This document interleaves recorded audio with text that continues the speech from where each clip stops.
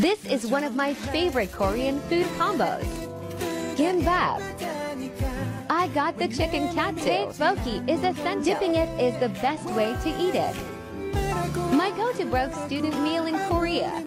Wie schmeckt eigentlich Korean Street Food in Korea? Ich habe es für euch getestet und als erstes haben wir Corn Dogs. Tatsächlich würde ich es keinen von euch empfehlen und auch nicht nochmal essen, weil der ganze Teig einfach viel zu fett ist. Und die koreanischen Würste schmecken sehr künstlich und leicht nach Gummi. Dann waren wir an einem richtigen Street Food Stand und Leute, diese Fischcakes sind so lecker, vor allem die Suppe. Tteokbokki war natürlich mein Favorite, aber ich finde ja auch andere Sachen wie Fried Chicken oder Blutwurst. In der Wurst waren irgendwie Glasnudeln drin, das Ganze hat gar nicht nach Fleisch geschmeckt. Wir haben natürlich alles bestellt, es war so lecker, geht mit eurem Bestie nach Korea. It was so cold in Korea that we decided to snack in this tent. If you know me, you know I don't like rice cakes. I always hope I'll like it one day. But I love dipping everything in the sauce. Korean corn dogs are my favorite. The lady was so sweet and added all the toppings. The sugar on the corn dog makes it taste like a churro with cheese. It sounds weird, but you'll understand when you try. Gotta have all the hot soup in the cold weather. Trying and rating street food in South Korea. Grilled lobster tail 9/10. Egg bread 10/10. Su yummy. Chicken plus 3/10. Good taste but weird texture. Spicy chicken sticks 7/10.